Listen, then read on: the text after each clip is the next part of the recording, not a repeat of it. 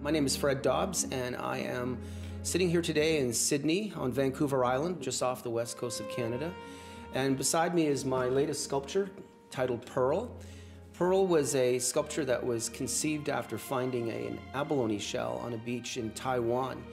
And once I had the shell and I was looking at it, I envisioned and then later placed a piece of clay into the abalone shell and started to draft the idea of a mermaid asleep inside this shell.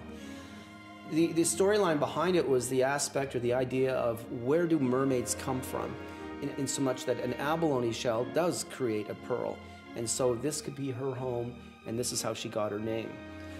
So going to the production of Pearl, Pearl as a bronze sculpture was created initially as a clay sculpture. From the clay, I made a mold of it, a separate mold just for the mermaid Pearl, and I had another mold for the shell that you see here. There's a third mold because behind this shell is another shell which holds and supports it from falling backwards. The molds are made of fiberglass shell and then a rubber interior. The rubber catches all the detail, and the fiberglass acts as a jacket. Once the mold is created for each of the three pieces, I then get wax, and I put a wax coating into the mold and build up the wax until I have a 3/16 of an inch thick wax impression of each of this piece. So it goes from the clay sculpture to a wax.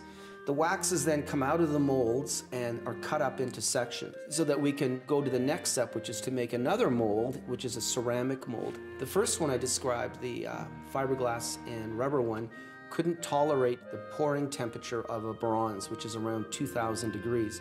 So the second mold that we make, and this is the reason why we have the wax impressions, is a ceramic mold.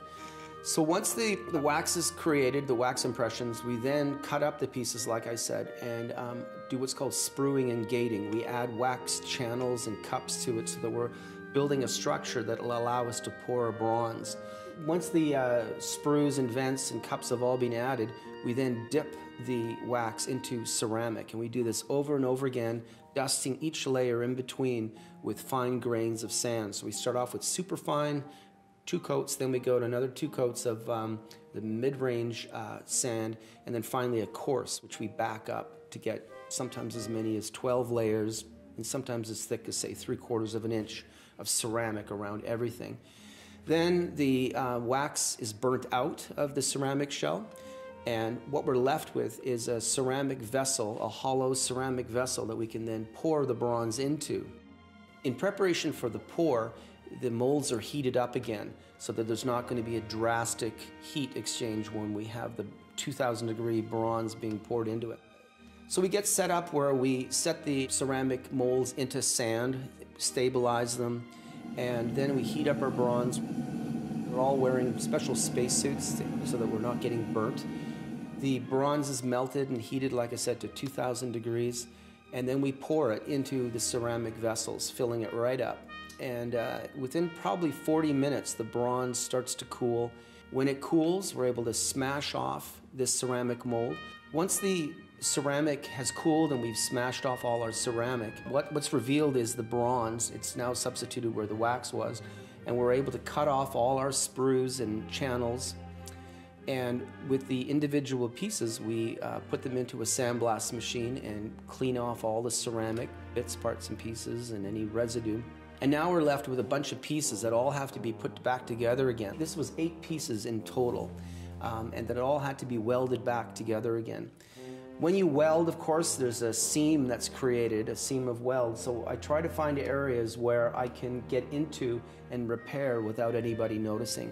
So if you come up to this piece, you should not be able to see where I did any of the welds. And the weld is done with bronze, so the seam is perfect. In other words, you'll never see where the line was. Once the bronze is all put back together and all the finishing and detailing is done, the final thing is the color application. There's 3 different kind of colors. The one that exists on her tail section with this green patina, and then subtly her skin will be slightly different colored than the shell itself. It's got what's referred to as a ferric color that's on there, the patina.